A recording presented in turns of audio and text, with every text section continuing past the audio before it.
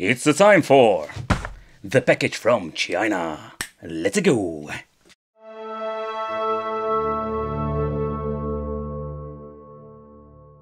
Guys, welcome back to the channel. It's awesome that you're tuning in. So in this video we are going to take a close look at the Mega Drive version 3. I recently picked it up from AliExpress and I was curious. This is going to be like the next generation of affordable EverDrives you can pick up. Yeah, for the people who are not familiar with EverDrives, basically what you can do is having an SD card, putting your files on it, slap it in here, and we can play our games. But what I do like about these options, besides the point you can do a lot of great things with it, you can play a lot of homebrew games very easily this way. But the question remains, is this thing actually worth your money? I own myself an EverDrive, the original one back in the day, and it was a very awesome piece of technology. They are like very hard to find at this moment, but also like they are very good quality. But how is this bad boy? The form factor is just a cartridge, so you can use it in every single Mega Drive you can find. The only thing I noticed in the past that they're like really hard to get out, but they fixed this issue because it plays and it works like an original game cartridge. But the question remains, how good is this thing? It's affordable, that is true, but is it also fast? Because I have seen with previous cartridges that we do have some issues when it comes to loading times. They are significantly slower. But let's take a close look at the other ones I've reviewed. So this is an original one, don't mind the label, it's quite hideous. I got it with a Mega Drive back in the day. And here you can see already it still uses the SD, but this is like a really old version. It's the Mega EverDrive and it's also a very fast one. This is the Mega EverDrive, the one from AliExpress. And here you can see it still uses the normal SD. And the thing I'm noticing with these devices is like the loading times are significantly longer, simply because they need to rewrite the game every single time. And this was like a brandless and cheap to the cheap one. That was like dirty cheap, but this thing was like the slowest of all. And yeah, but to be honest, it's fun if you just want to play a couple of games, but if you want to use it a very long time, it's going to be quite annoying. But let's take a close look at this Mega Drive version 3. I'm going to put it in. I just want to see how fast the loading times are and what are the functionalities and how will the menu look. Is it the same stuff like all the other ones with a new kind of PCB and the same kind of software, or is it actually something new and exciting? Okay, so when booting it up, everything has been preset, and I mean with this, the firmware itself has been set up. The only thing you need to do is make yourself some folders, add your files, and you're ready to go. So that is something that I think is really convenient. It seems to be this device do have the option for saving, and I mean with saving is like internal games. And nevertheless, so let's see how fast it will load up the games. Okay, so the thing is that we're still having the old school tech, and I mean, as you can see, like it takes quite a long time that it basically erases the old file, and when it's done it can finally like read the file and write it into the chip itself. So when it comes to the technology itself, there's nothing really changed here, and in my opinion it's a little bit of a bummer. They're still using this old school tech where EverDrive have almost instantly loading. Okay, so what I really like about EverDrive, you can load up like customized games like the Return of Fighter Street of Rage 2. Here you can see like they added some new additional characters. So pretty damn awesome if you ask me. Of course you can find these games on a separate cartridge, but they're very hard to find and most of the time in really low quality. Oh, by the way, everything sounds really shitty slow because I'm playing on the PAL system.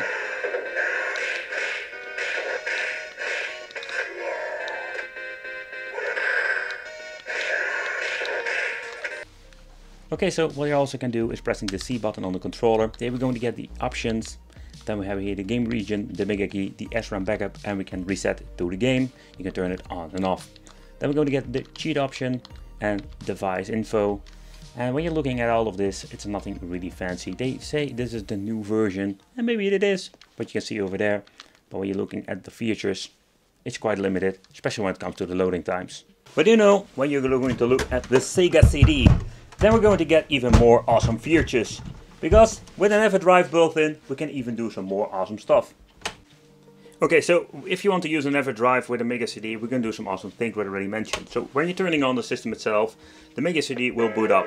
Okay, so this feature doesn't of course work when you're implementing the Mega Drive or the EverDrive in here.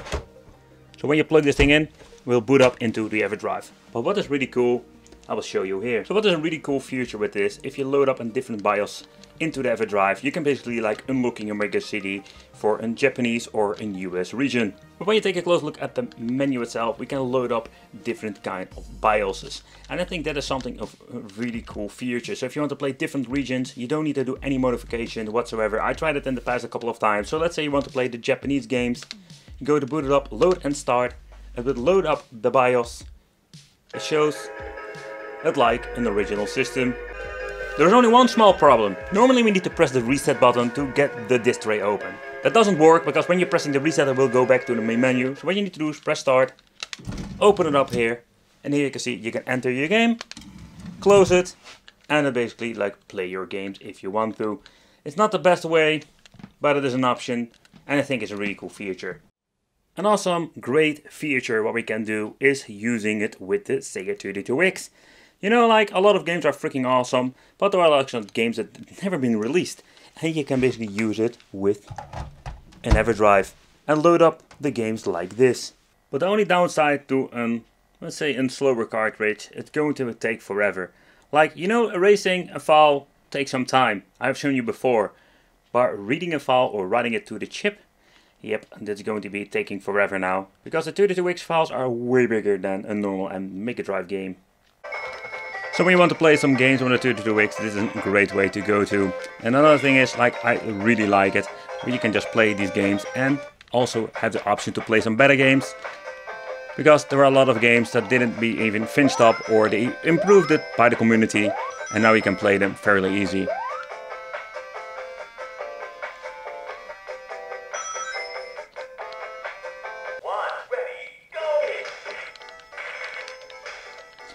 Some games are freaking awesome to play on the 32X if you ask me.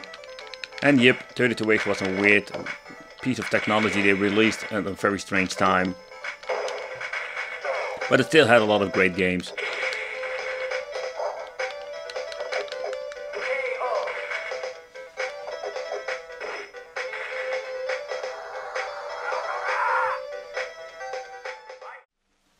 Okay, so let's take a close look at both of the cartridges. So first of all, we're going to get ourselves like a cheap black cartridge shell, and with the new model we're going to get this very nice, let's say better quality translucent edition.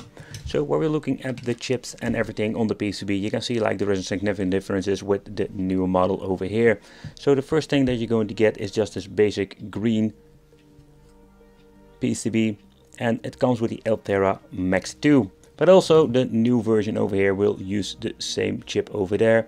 And there are some similarities here and there, but when you're looking at the new model, you can see like there is significant upgrades. This thing comes with more chips. I'm just going to be honest, like I don't know all of them. It comes with a small lithium battery inside. So this thing has way more features. And of course the SD function over here. So it's quite interesting to see like this thing has been released in 2020 over here. And yeah, it is not like the latest edition, so that's always why it's a little bit of problem you're picking up something from AliExpress to say like the brand new latest edition, but it seems to be this thing is already 2 years old. So yeah, that's what we're going to get with the inside. But it would be cool to check out the comparison with a cheap card from AliExpress and just to see with an original one. I do own an original one, but the problem is like these were like very old versions of the EverDrive, and I want to see for myself what the new version look like. But in the end, when you're looking at the quality wise, yeah, there are a lot of things you can say about it. But when you're looking at the original new edition of the EverDrive, these are super fast and we're still having the loading times with the old bad boys. But in the end, this is what we're going to get when it comes to the performance and the quality. It seems to be they're improving the quality when it comes to the PCB and the features. Still having loading times where we're having like with some of the EverDrives that we have like instant loading. But yeah, everything comes with a price, and that also includes with these devices. Let me know in the comments what you think of this. I want to thank you for watching. Consider subscribing, hit that little bell, become one of the Wicked family, and I will see you in the next video.